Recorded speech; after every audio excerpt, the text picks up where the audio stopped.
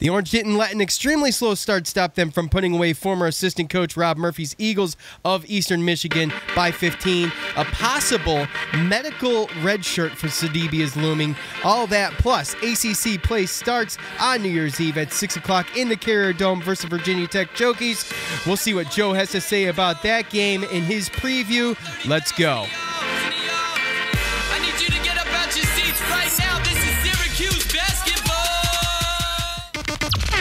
Make some noise, Orange fans. It's time for the Cuse Nation podcast with Sean and Joe. Give us a like on Facebook at facebook.com/Cuse Nation podcast. All right, what's up, Cuse Nation? Thanks for tuning in to episode 46 of the Cuse Nation podcast. We can be found on iTunes, Stitcher, iHeartRadio, Google Play Music, YouTube, and SoundCloud. I am Sean alongside my good buddy Joe. Joe, how you doing today, bud? Good, man. How you doing? Not too bad. Hey, just want to wish everyone I hope everyone had a Merry Christmas and all that good stuff. Wrapped up your Hanukkah. Hope all that went good. Humbug. This is the last episode of the year. This is our first full year, so from start to finish. So want to thank everybody on the Facebook page and thank everybody who's listened. Listenership is it leveled off for football season, but it started to climb, which is understandable. It started to climb back when basketball season came on, and we do pretty good for what we are. So for a two-man operation. So all right, Eastern Michigan. Now, I guess what was the spread? 13. We just covered that.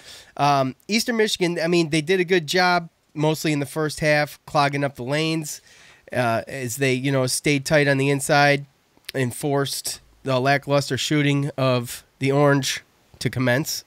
As we saw, it was just brutal in the beginning. 12 of the Orange's 24 points in the first half came from the foul line. 6 of those from Chukwu. And as Cuse went a pathetic 5 for 21 from the floor in the first half. Despite all of that, a win to finish up non-conference. 11-2 record is the best since 2013. I mean, not a lot of complaints, I guess. Just really what it comes down to is, I guess it's like beating a dead horse at this point, is the scoring, Joe. Yep. Yeah, that's what it was. Yeah, exactly. I mean, all it is. They can't score, and Rob Murphy knew they couldn't score, so he told his guys to not extend past the three-point line, force them to shoot, and when you got 5 guys inside the three-point line and no one's extending out, which is what they did last year, if you listen to Coach's press conference, because we had the shooters last year to draw them out, and we just don't have the shooters this year to draw them out. Joe, does that say to the nation, all right, this is how you can beat, despite the defense. Now, I'm not taking anything away from the defense because they played awesome again. I think they've averaged 50 points the last 2 games, letting by. So, minus the defense, does the nation take note? Does the ACC take notice and say, well, keep 5 guys inside the arc? That's what you got. That's what you can do to beat Syracuse. Until someone starts shooting and scoring from out there, that's what you do. Well, the problem is the ACC has a lot of teams with players that have the talent to play them man-to-man, have them help off of some players that aren't that good on offense when Tyus Battle drives past his guy or O'Shea Brissett.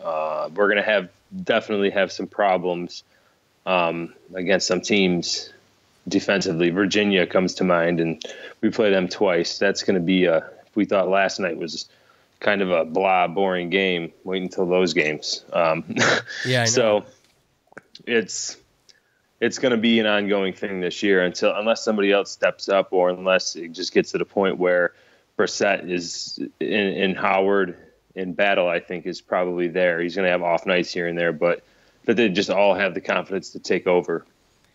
And if all 3 of them just end up being, significantly better than what they are now, then I think that they could pull it off. I think our defense is definitely going to keep us in a lot of games. So like we talked about, I mean, defense won that game last night and a mini run by battle. And those are the things that he's going to have to do, to beat teams. But it's coming down to the ACC play now. So yeah, in finish up non-conference 11-2, like I said, it's the best since 2013. Did I say? Yeah. And that's really good and everything, and those numbers are great, and it's a great, it's an optimistic thing to think about. But before we go any further, we got to talk about Sidibe. Now, these college athletic programs, such as Syracuse or any other team, they can apply for a medical hardship waiver for players with incapacitating injuries who do not appear in more than 30% of that team's games. So what Jim Boeheim said is basically they're waiting. They want to rest him for a week. He wasn't dressed last night. Obviously had no chance of playing. He was in warm-ups. He said that they're going to wait and see if he can go a little bit this Friday, see what it's like. If he still has a lot of pain, they may wait a little longer, but it's just day-to-day. He can redshirt medically right now at this point, but if he plays any more, then that's going to be it. So they're not going to play him unless he's basically 100%. I am not very optimistic right now, seeing that it's the ankle and it's tendonitis isn't something that you just stay off of and get over. Tendonitis is just a nagging thing, and I'm just not optimistic. I mean, Joe, help me out. You gonna shed some light on this or what? Come on, Homer. You're right. I mean, they shouldn't play him unless he's 100%. Right, because then they lose him. Basically, if he can't play at full exactly, if he can't play at full capacity, and we definitely miss him. I mean, it might not be like severely noticeable, but we miss him having our only big man in Chukwu. Yeah, really limits us, I think. And I don't think that there's like a time limit in when you have to like put that waiver. I think you can put that waiver in at the end of the year. Yeah, so yeah, Joe. As long as he doesn't appear in 30% of the team's games, he's good. Right. So if I'm Jim Boeheim, then that's pretty much what he came out and said was there's a chance that he might medical redshirt as far as if he doesn't play this year. But considering some of Chukwa's foul trouble in the past, and considering that the backup is Marek, who is not that big in stature. He's a great player, but I don't think he's not a great center. It's what you're right, saying. And just the fact that we are only 7, scholarships deep right now without him, I just say, just let him take it however long it takes. To me, it doesn't matter if it's now or if it's in March. If we can get him back, if he's 100%, then I don't care if he sits out the next 15 games. I mean, it is what it is. Yeah, basically. It is what it is. You just got to let it get better. We would love to have him back. Our rebounding numbers are better with him back. Our defensive play is better with him in. I mean, statistically, these things are just facts. So, we'd love to have him back, and I hope that he can get over this, and they don't have to medically redshirt him, and we can use him when it comes down to it. So, on from there, on the good side of this, Pascal Chukwu, he started the season 6 for 16 from the line, and since then he's drained 16 from 22. 16 to 22. Coach Griff is making him take 100 free throws a day after practice. So, referring to Alan Griffin, and it's obvious it's worked. You remember watching him go to the line. You're like, geez. Then he's draining them. I mean, he did really good last night. What did he do? 9 for 10.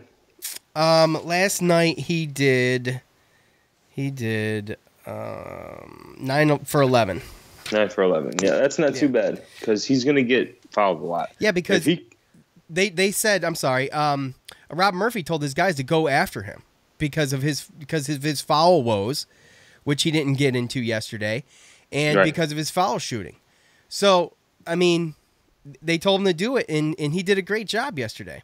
Yeah, and that's something that would go a long way with what we talked about as far as offense. Just somebody who can get 10 and 10 points. If Chukwu could be that guy, get 10 points, 10 rebounds, 5 blocks. I don't think that's out of his realm, and it doesn't look like a great stat line, but it would go such a long way if that could be a consistent him. Really would. Yeah, a career high 15 points. He grabbed a career high 12 rebounds, blocked 5 shots. His defense. He had a good night. Yeah, he had a good night. His defense could be a lot of his defense, at least in the first half, could be accredited to, Syracuse going 5 for 21 from the floor and ending the first half 24-24. I think you can credit that to Pascal. So I guess here's my question, Joe. A great game from Chukwu. If he doesn't commit bad fouls and he keeps up his free throw shooting, and he doesn't have to be pulled intermittently through maybe the first half and a little bit in the second half, is this what we can expect if he stays out of foul trouble? Games like this. Yeah, I think so. Consistency. Is he going to stay out of foul trouble? It's going to be tough.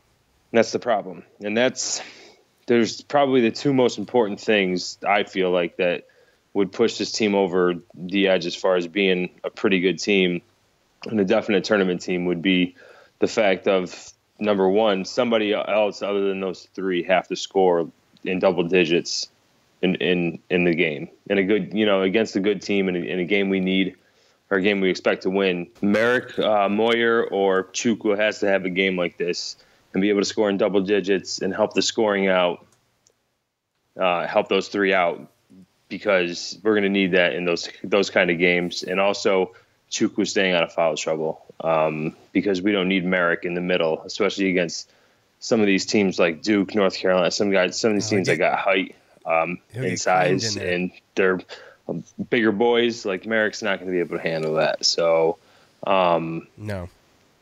Those are a couple things that I think that if we don't get, then there's going to be nights where it's going to be pretty rough. He played 37 minutes last night. If he can play 35 minutes, stay out of foul trouble, and just push hard for a double-double, I think that's going to make a huge difference, and it'll make up for Sidibe. If he can do it. Obviously, this is hypothetical. If he can do it, it will make up for it, though. Yeah, and that's another thing you got to be nervous about is all the minutes that everyone's playing. You don't want some people to get burnt out. I know that Jim Boeheim always says, they're young kids and you got a couple days before games, and with the trainer, or the work that you can do in between with the trainers and stuff to come back and stuff.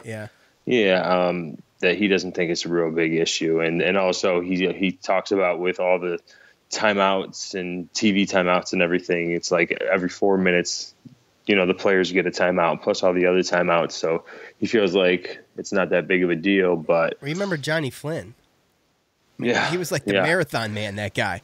Right, and there's some guys that can do it. I just feel like someone like a Chukwu isn't one of those guys. No, I would have to agree. Maybe a Howard, maybe a Brissett, maybe a Battle. I can see that, but I don't know about Chukwu. Yeah, I tend to agree with you a little bit there, but we're going to need him to step up, no doubt about that. So 30% from behind the arc. Tyus Battle hit two in a row in the second half to really get the team started on their on pulling away from Eastern Michigan and just putting that one in the bag. 39% from the floor and 76.9, call it 77 from the free throw line. A little better from the free throw line. I'm not real happy with that, and the other two obviously are garbage. But we shot a lot more free throws than them. Yeah, we did. Actually, I don't have their free throws, but what were we? 20 for 26. So they were 4 of 6. Wow. Yeah. Holy cow. Imagine if that was just turned around a little bit. I know we won by 15, but still. Right. Well, I think just like you said, the beginning of the game, they were playing really good defense, and we ended up figuring it out in the second half. Really, it was just battle that went on. He scored 10 straight points, scored 16 out of his 22 points in the second half. So without that and really good defense, we held them to 24 points in the first half, and that was pretty good defense. In the second half, I think we held them to 23 points. So it was a little bit better in the second half. And obviously our offense was too. So. Yep. Finishing up, like we said, at non-conference. Let's do this. Finishing up non-conference, a pretty decent non-conference, like best since 2013. I've already said that. The Orange entered Wednesday night with a healthy NCAA RPI ranking of 16. Yep. Obviously, that's going to change as games go on, but it could be good. I was looking actually last night after that game. I was watching Georgetown Butler in overtime. He went to 2 overtimes, and I was rooting for Georgetown pretty hard in that, but. They ended up losing late. Battle, he struggled early, and he's been a little inconsistent in the past couple games, which bothers me a little bit. But I think it is what it is. I think he can shake it off. He's one of those players that has the talent to be able to pull his head together and shake things off. 22 points. Both teams struggled to score, and we just came out on top of that. And his efforts included 10 consecutive points in the second half, and like I said, 2 of those were back-to-back threes. So, and you mentioned 20 for 4 for had the edge. Syracuse had the edge on the free throw line there. So, as we finish up non-conference, Joe, you happy with 11-2? I feel like it should be 11-1, could be 11-1, but. I'm not going to... No, it would be 12-1. Oh, I'm sorry, 12-1, yeah. But I'm not going to complain about 11-2, I guess. No, I think with the expectations that people had coming in, fans, I don't think they probably... I would have taken 11-2 in the beginning of the year, looking at our non-conference schedule and seeing what it's been the past couple of years. I believe last year we were 8-5. With losses to Georgetown and St. John's.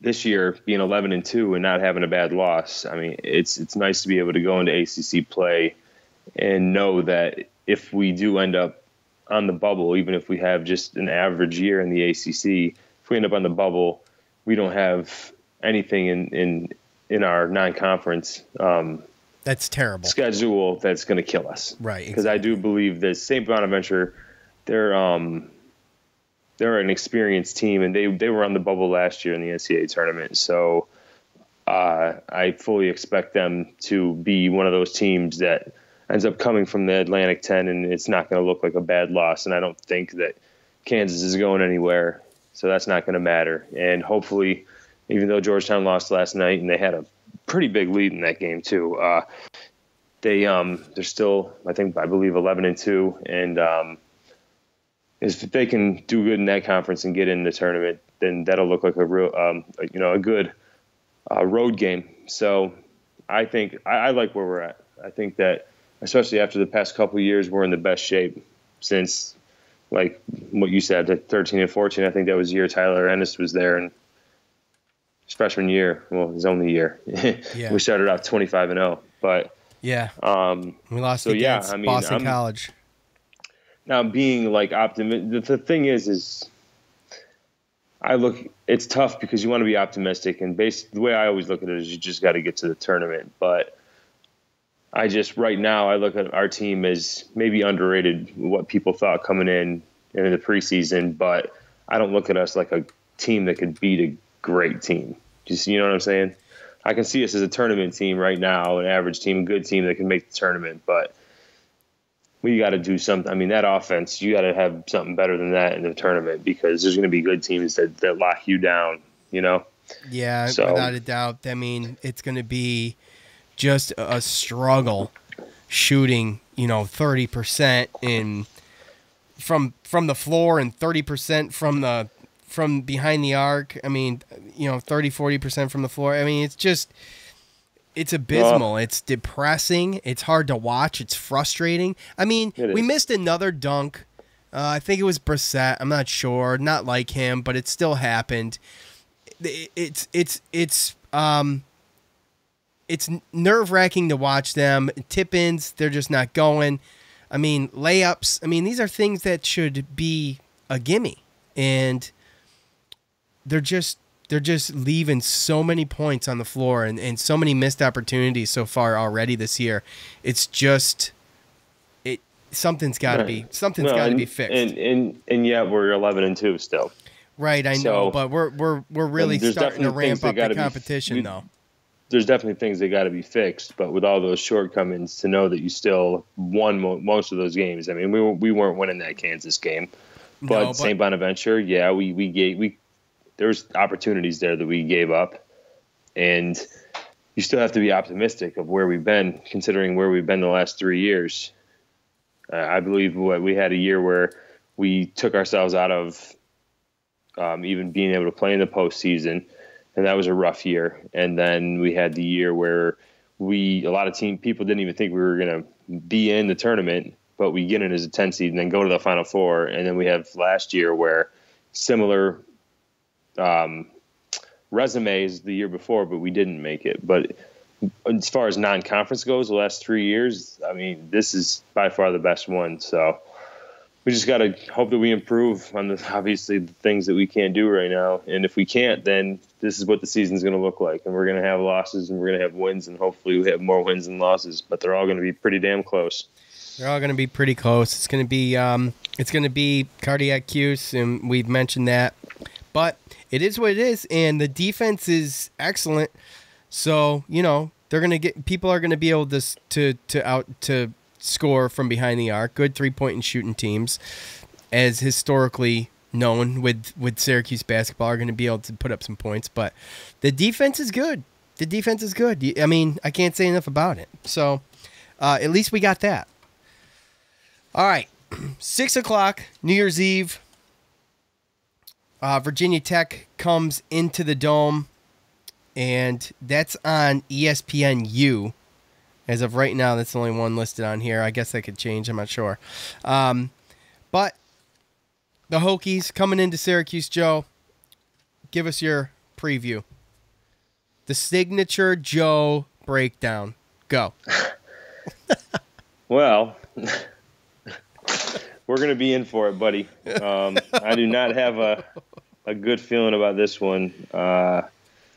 Virginia Tech, they are right now actually the number one 3-point shooting team in the nation. Oh, it's awesome. Yep. Full of good news today. Yeah, as a team, they actually shoot 45% from the 3-point line for the season. It's nothing compared to 30. And they have 7 players. They have 7 players. Listen to this. They have 7 players that average at least 37.5% from deep. Holy cow, 7? Yeah. Well, albeit there's a couple guys when I looked at the lists. They only took 2 shots, made them both. There's 3 of them that have shot under 20. But I mean, some of these other guys, their leading scorer, Ahmad Hill, he's shooting like 521 this year. He's shooting over 50%, 52.1% from the line. Damn. Yeah. And Justin Bibbs, Justin Robinson, Chris Clark, well-known names from these teams. This is a team full of seniors and juniors. I think one freshman gets some decent burn. Majority of the guys, there's just 6 guys that play a majority of the minutes. But they're pretty good. So 21,925 in the Dome last night. Do you think they can fill seats on New Year's Eve at 6 o'clock? I think so. Think so? Yeah. A conference. I think conference play opener. Could be exciting. Could be a good pregame to your New Year's Eve. No, that's kind of the way that I was going to look at it. As it'd be a good thing, go out and maybe get something to eat and then go hit up the Syracuse game. And after that, go out and enjoy whatever you planned on doing for the ball drop, Yeah. Sounds like a pretty good night to me. Yeah, you're out of there by 8. You hit, Coleman's and all the other joints up there. The Blue Tusk, is that still around there? And then you take an Uber home. Yeah, or you have so if you have a party to go to, showing up there at 8:30, 9 o'clock isn't too bad. So, yeah. I mean, I think it's going to be a good game. Like I said before, even the talented teams that come in, with our defense, we should be able to give them good games. And it is a home game. If this is an away game, then I would almost say that I think that we're going to lose this game. And with this one, I believe that it's really just going to come down to the end and how much we can score. I do believe that they're not that big of a team, but they just play so fast. They play hard. You know, Buzz Williams coach team. He's awesome. We've seen it since we were in the Big East with him, Marquette. So, you know, he's always had trouble, and he's always played, you know, 3-guard set, and that's kind of what they do. Turning into sugar. Yeah, and, you know, they shoot threes, but they don't shoot a lot of threes because they can also take it to the rim. They can score a lot. Justin Bibbs is, I think, their 3rd or 4th best three-point shooter, but he can take it to the rim and finish 6'5" guard. And that's the one thing about them is that even though they have such a high percentage, they don't rely on it, and they shoot pretty much around the national average of threes per game. But the problem is that we force our opponents to shoot like a crazy percent of threes a game. Like right now, I feel like I think they said right now 45% of our opponent's shots that they take against us are 3-pointers. So almost, I mean, you're talking about almost 50% of shots taken against us are like 3-pointers.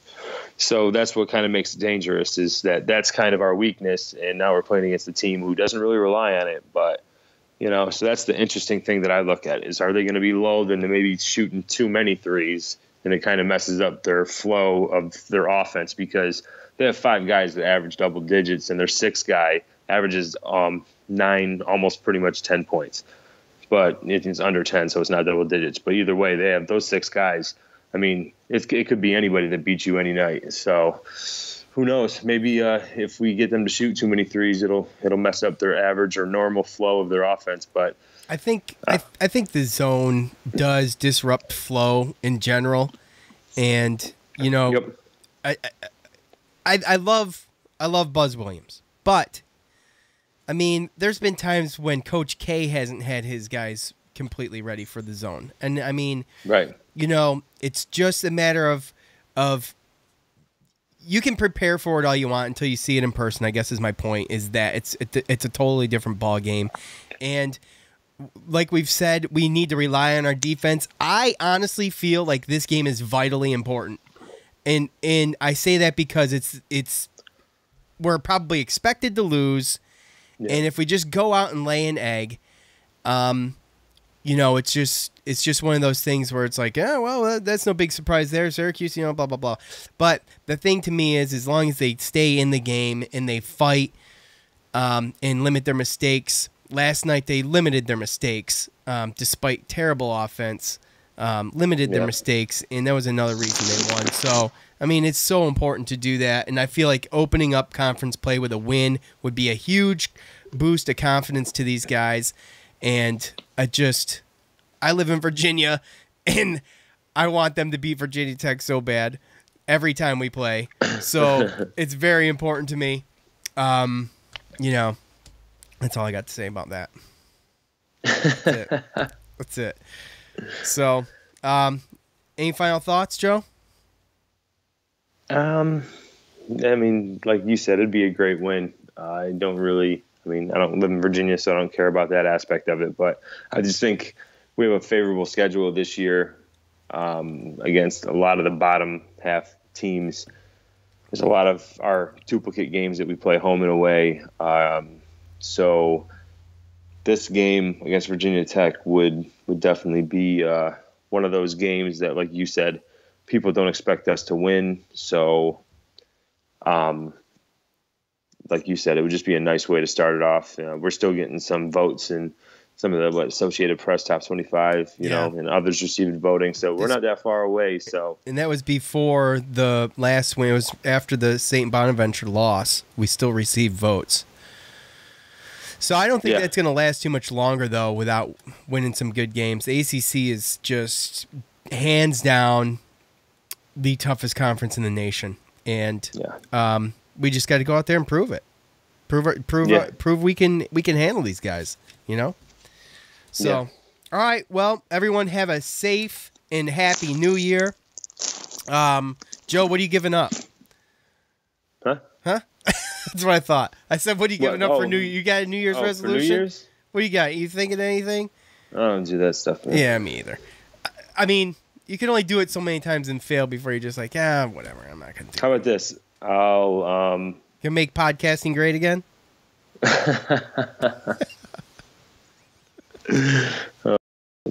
I'm good, man. I'm good. All right. Hey, everybody go out, have a happy new year, and this is our last show for the year, so we'll be back after Virginia Tech to look ahead to Wake Forest. And Hopefully they ring in the new year. yeah, hopefully Syracuse can ring in the new year on New Year's Eve. So that's it.